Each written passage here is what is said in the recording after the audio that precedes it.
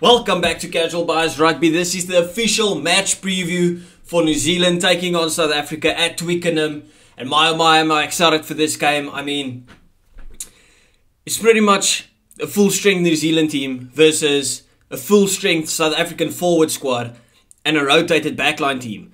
So, I mean, it's a bit weird to think about it, but it's prep for the World Cup. I said it in the previous match, in the previous video where I went through the squads, that I'm not too bothered about the result, to be honest, from a South African point of view. I don't expect us to really, never mind bash New Zealand, I don't expect us really to win.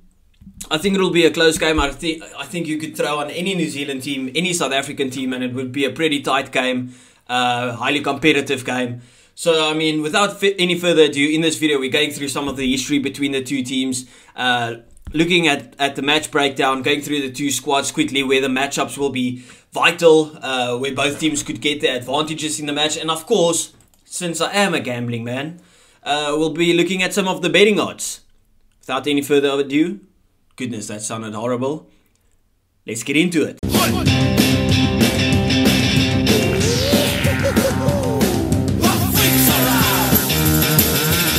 Starting off with the history of the two teams, and I mean, in the last 5 games, the last 4 games, it's been a 2-2 split. Last 5 games, New Zealand has edged it 3-2. I mean, 5 games ago, 2021 September, in Australia, New Zealand just pipped it 19-17. The game afterwards, in October, 31-29 for South Africa, then a 26-10 victory for South Africa in South Africa, and then of course the latest 2 games, 35-23 at Ellis Park in South Africa. New Zealand pipped it, and then of course the previous time we met, 35-20 to New Zealand. Of course, New Zealand really just dismantled us in those first 20 minutes. It was a very hard watch. Of course, we came back into it a bit, but I mean, could you really say you got back into it when you can just say New Zealand just almost just laid it down? They laid the law down in the first 20 minutes and then just cruised their way to the victory at the end. So, I mean, I'm not expecting too much from us in this game against New Zealand, but I still think we'll be competitive. I wouldn't be surprised if we actually pulled off a victory. We're going into this game with a lot of confidence, but so is New Zealand, to be fair. My highest prayer is just that both teams come out of this without any injuries, because I said it in my TikTok videos. I've been bantering the Northern Hemisphere all the way through. I've said, listen, the cup is staying in the South, and if South Africa doesn't win it, New Zealand or Australia better win it. I've had enough of this hype around the Northern Hemisphere. So I back our boys, and when I say our boys, I mean the 3 Southern Hemisphere teams. You can throw in Argentina there as well, but I mean, you'll be delusional if you think they can pull it off. Oh my goodness. Terrific. It's a nightmare. Anyway, moving on to the match breakdown. And I mean, obviously, you don't have a match against South Africa without talking about the forwards back and how it's going to be a highly physical game. So I think Ethan de Groot, Dane Coles and Tyrell Lomax has another big game ahead of them. Obviously, they stood their ground in the first matchup when you look at the 35-20 point victory for New Zealand last time around in Auckland. But they got to push themselves again. So they've got a big game. Of course, you got Sam Whitelock and Scott Barrett. I mean, just to think about those two, and to think that's not the first choice lock pairing, is scary. Now I think we've got some squad depth when you look at the locks. When you look at Eben Etzebeth, Erges Snyman, well, Lode Jager isn't going to the World Cup, but when he was there, John Klein, Franco Mostert, and even Peter Steff that can slot in there. That's elite squad depth. But I mean, New Zealand has 3 world-class locks, and I mean, you're talking about probably 3 of the top 4 world-class locks in the world, which is ridiculous to say. So, in that tight 5, I mean, it's very... Franco Mostert is there to do a job. Okay, he's a workhorse and he's there to tire those bodies. Okay, overall the first 5, I mean, I'd prefer the South African props and hooker and then I'd prefer the New Zealand locks for this game. But I mean, those guys are the guys where I think this game is going to be won or lost. And of course, the back line, but I'll get into that in just a second. Moving on, you got the Lucies, you got Siya Kolisi, Pieter Steff, Dwayne Vermeulen going up against Luke Jacobson, Sam Kane, and Adi Savia. I didn't know too much about Luke Jacobson. People have told me the guy's physical. He's even more physical than Adi Savia, which just sounds like scary. There's no other words. It's just like a nightmare to think, how could you be more physical than Adi Savia? Like, if you see Adi Savia running down on you, you shit bricks. Like, is he better than Shannon Frizzell though? Because Shannon Frizzell is an absolute monster. Like, the guy is ruthless. So he's got some big boots to fill. And of course, like, if something goes wrong with Luke Jacobson, he has like a shocker of a performance, or he gets injured or whatever, you just bring on this average guy called Dalton Papali'i, who I rate very highly. I mean, that's squad depth for you. So you got Shannon Frizzell, first choice, injured. You bring in your second choice, and your third choice is Dalton Papali'i. I mean, what? Just sounds like a dream if you're New Zealander, to be honest. But I mean, yeah, even though those are three world-class guys for New Zealand, going up against Siya Kolisi, Pieter Steff, and Dwayne Vermeulen, three of South Africa's in-form players, especially Siya Kolisi, he wants to play, okay? And we want to see him play. He put in an absolutely world-class performance against Wales. Now, you could say it was against Wales C team, but you still have to actually do something when you have the ball in your hand. Okay, and that's exactly what Siya Kolisi did. For that 40 minutes, I mean, there's not a lot of times you could say a guy just plays 40 minutes and he gets man of the match. Okay, now Siya didn't get man of the match, but he could have got man of the match. And Pieter Steff has been an absolute workhorse, getting back to that 2019 performances, which is very exciting to see. To think that a guy has turned it around from having his position being in doubt to being like first choice, there's no other one. Pieter Steff has got that 7 jersey. And then, of course, you got the experience with Dwayne Vermeulen. Now, moving on to the back line. And, I mean, the South Africans, we have an exciting back line. Okay? It's very exciting. But you know what kills that excitement?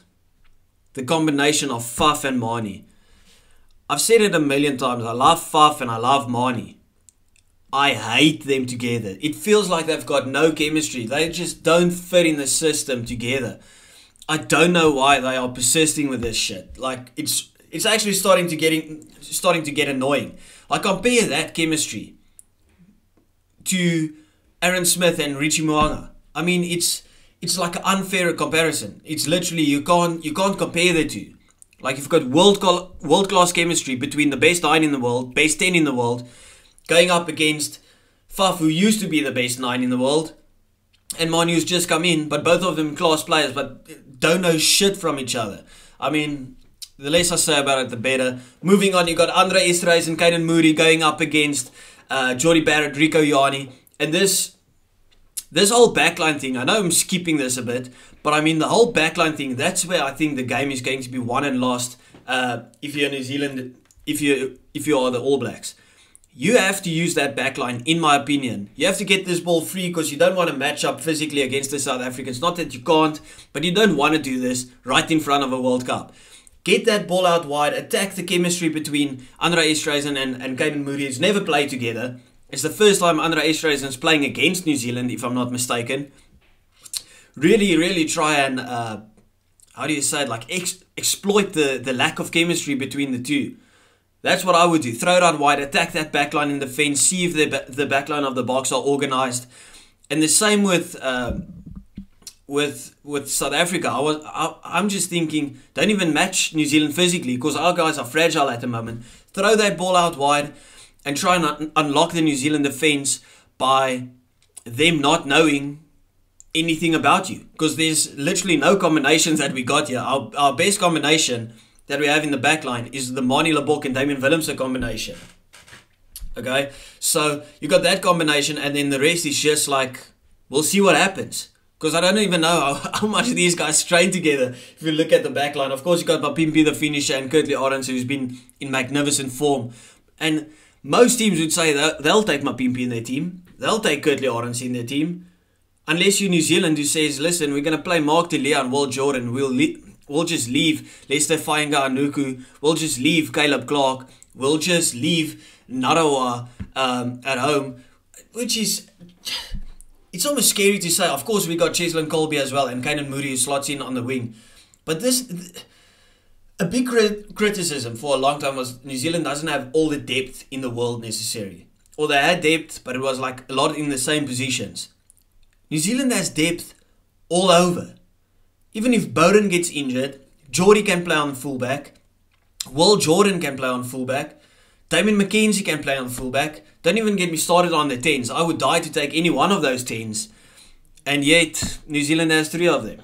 It's ridiculous to say.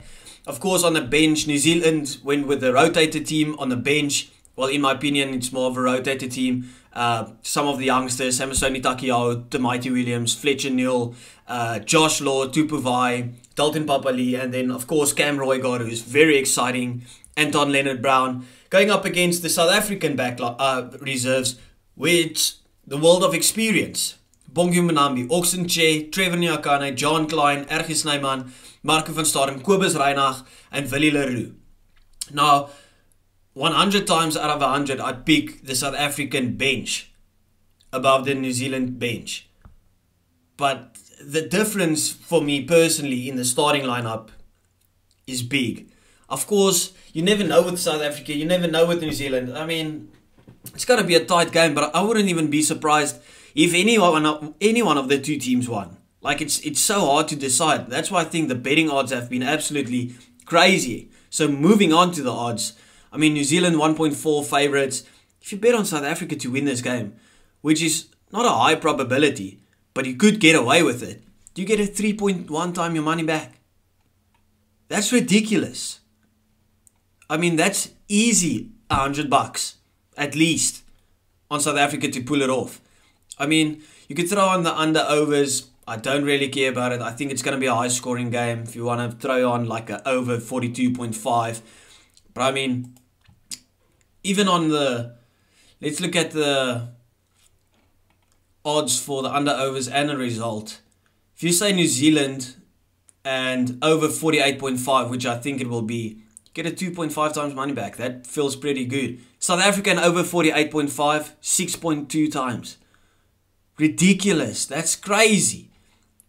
I'll be jumping on that. Easily. Yeah. Why can't I find the handicaps? Am I stupid at the moment? Okay, well, anyway. Seems like we'll have to end the video here without looking at the handicaps. Oh, got it. Never mind. Okay, South Africa with the plus 10.5, which I think will be fine. 1.5 times your money back. Easy. That's the one that I'll be going with. Just saw it. I wouldn't throw on a minus handicap on New Zealand because I don't think it will be a smashing victory. I would definitely not throw a minus handicap on South Africa. Yeah, 10.5 for South Africa as your safety bet. And then I'll throw in a couple of bets on South Africa for if the upset comes in, to be fair. Anyway, I'll see you next time. Thank you. Bye.